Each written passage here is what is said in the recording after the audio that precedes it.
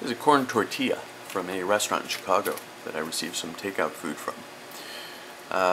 Tried to feed this to my squirrels that come to this window, and they would have nothing to do with it.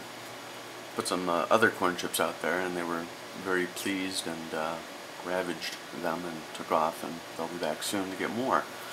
However, I've read a lot online from different studies about on a farm.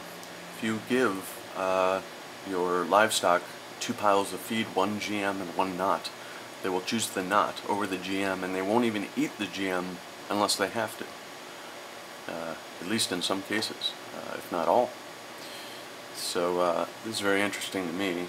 It's probably the cheapest Mexican restaurant I've found in Chicago to deliver from. I know their cheapest source of corn would be GM corn.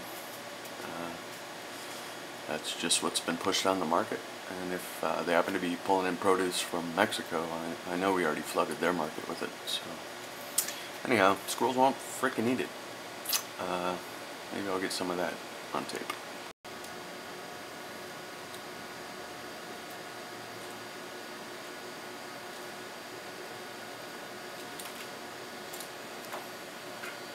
See that? The corn chip actually scares him after he smells it. Or the, that white one. Watch.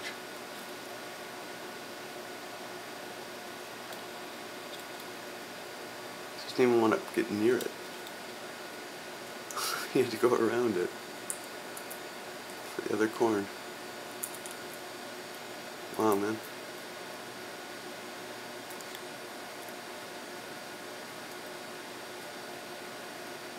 Wow. I was going to record more, but that's it, really. That's all I need to see.